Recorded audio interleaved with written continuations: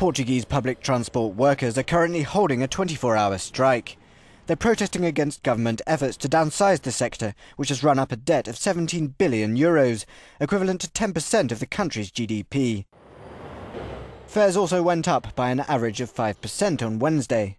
Outside Lisbon Metro traffic control building, a picket line gathered overnight, supported by the head of the General Confederation of Portuguese workers.